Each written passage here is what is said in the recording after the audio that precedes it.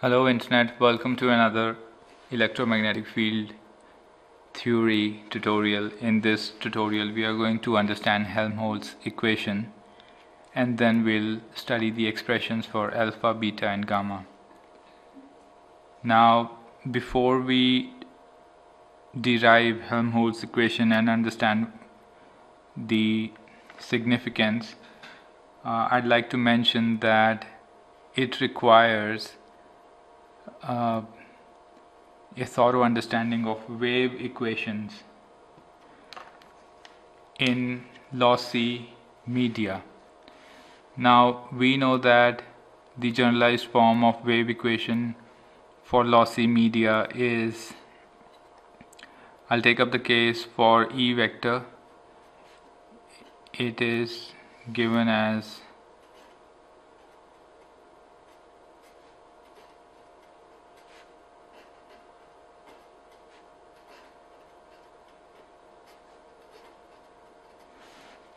this.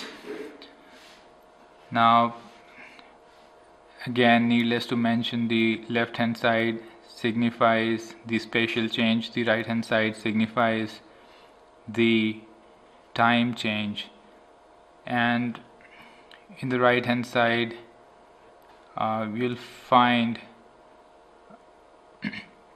a term with sigma that represents the conductivity of the medium. So lossy media will have a very huge value of sigma. So but we simply need this equation as the base equation to derive Helmholtz equation and then further derive alpha, beta, which are attenuation constant and phase constant. Now what happens is, if a wave is traveling in certain direction, the basic nature of any propagation of electromagnetic wave is that it is most likely to be in sinusoidal in nature, and there are two properties associated with the propagation of these kind of waves. The first one being its sinusoidal nature. Its sinusoidal nature is expressed by a term known as the phase constant. Phase constant tells you how quickly the wave is changing the phase, and it is measured over a period of a full wave. For example, if I were to compare these two waves, I would say the second wave is changing its phase more quickly than the first wave, because the first wave is taking this much time to cover an angle of 360 degrees. However, the second wave is taking a lot less time to cover the same amount of angle in degrees as compared to the first wave.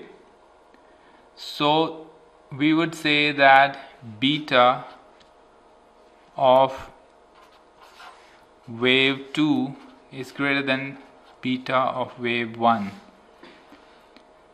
Now the basic understanding of phase constant tells you that any wave with a higher beta would likely to be of a higher frequency.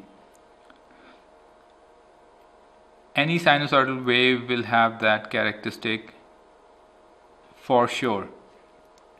And the second characteristic of any real life propagation would be the dying out of the wave. We cannot expect the wave to go on forever. because the waves are traveling in certain medium that has certain impedance. For example, if you subject a wave to free space, free space has got an internal impedance of 377 ohms. So this much amount of resistance is being offered to a propagating wave. So the wave is bound to eventually die at some point in time. But how quickly the wave is going to die is dependent upon a factor which is known as alpha, which is known as attenuation factor.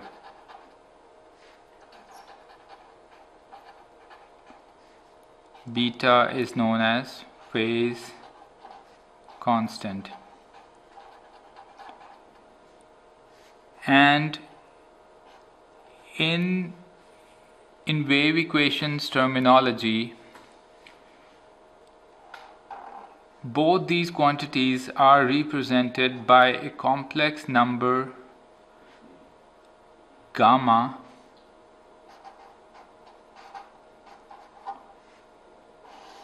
which is a combination of these two parameters, where alpha is the real part and beta is the imaginary part. Alpha represents attenuation constant and beta represents phase constant. So wave equations are going to tell us two very fundamental characteristics of a wave. The first one being alpha, that is to how quickly this is going to die out, and the second one is beta, how quickly it is changing its phase from 0 to 90 degrees to 180 to 270 to 360.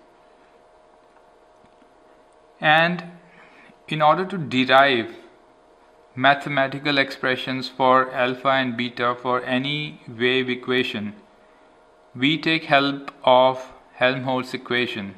So it is essential to derive Helmholtz equation first and then extract alpha and beta from that Helmholtz equation. Now, Helmholtz equation assumes that the waves that we are talking about are sinusoidal in nature. So for sinusoidal waves,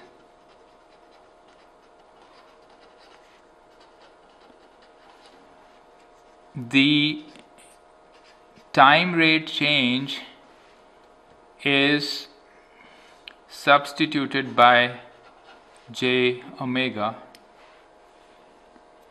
where omega is the angular velocity. So omega is that one thing that introduces the component for a sinusoidal propagation. The angular velocity is that component. So when we substitute this in our characteristic wave equation for any medium or lossy medium, what we get is Laplacian E mu sigma j omega E plus mu epsilon j square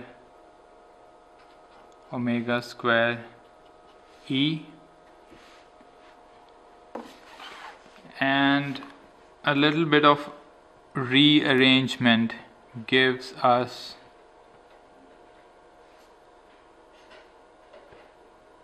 j omega mu as a common term, and then sigma plus j omega epsilon multiplied by E. Now this term here with the vector E on the right hand side is a little too cumbersome to understand, and it does not straight away gives us the desired values for alpha and beta. So what Helmholtz proposed that this term be substituted by gamma square E. So now the wave equation has taken up a very compact format. Any wave equation in its most generalized form can be represented by Laplacian of A on the left hand side and gamma square A on the right hand side, where of course gamma is the propagation constant. And we have already discussed about propagation constant as the sum of attenuation constant and phase constant. Any propagation should have these two fundamental properties. So now our job is to find out the value of alpha and beta from this mammoth term. So what we have here is we have gamma square is equal to j omega mu into sigma j omega epsilon, or gamma is equivalent to under root of this huge term. Now extracting real and imaginary parts from this term should give us alpha and beta. So in other words, we have alpha plus j beta is equivalent to this term in the under root. After solving, we get the value of alpha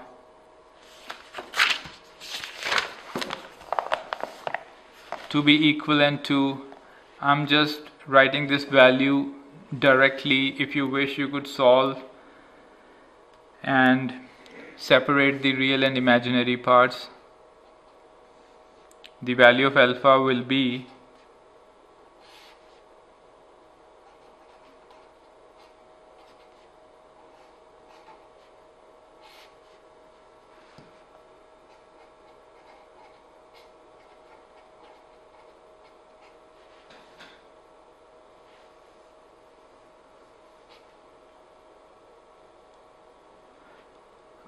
this one is not under the root. Of course, this one is under the root of this main under root, and similarly beta is everything same, but this minus sign will be substituted or replaced with a positive sign. I don't know why I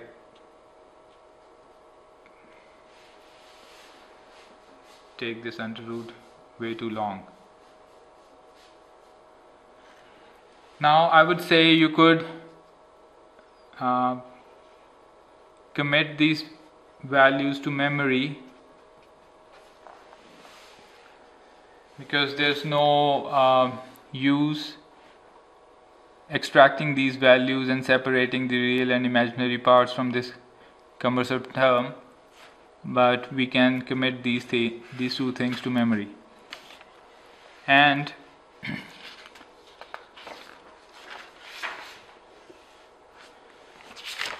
then what happens is we need to mention some special cases for alpha and beta.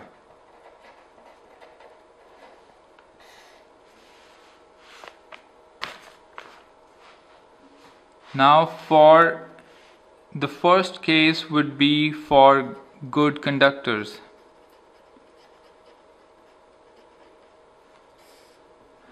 Now please understand, if you remember these equations for alpha and beta, and if you get a numerical for good conductors, you will be given the value of sigma. But to make the thing simpler and for better approximation and make the calculations quicker, we use some approximations that you can substitute in these big formulas. The first approximation is this, that for good conductors the value of sigma upon omega epsilon is going to be way too large as compared to 1, and for good dielectrics the value of sigma upon omega epsilon can be substituted as way less than 1. Now if you substitute these approximations in the main formulas for alpha and beta, then alpha reduces to a very simple expression and beta still remains a little bulkier as compared to alpha,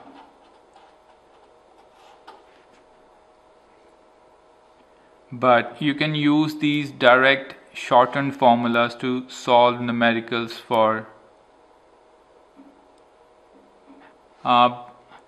these two values for alpha and beta are for good dielectrics. I'll mention the values for good conductors in a different colored pen, where we so this approximation results in this set of values, and this approximation is going to result in another set of value where alpha and beta are going to be very, very simple.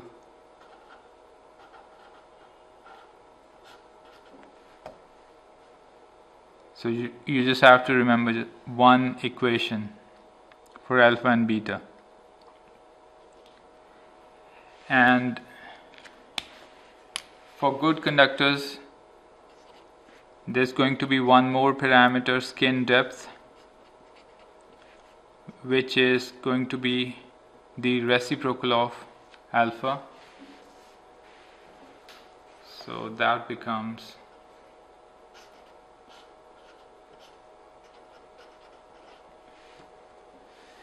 now we can use these approximated formulas for alpha, beta and gamma for solving numericals. And I hope this tutorial was helpful, and if you considered this helpful, please consider subscribing to my channel and share the videos for good words. And thank you so much for watching the video. Have a good day, good life. Bye.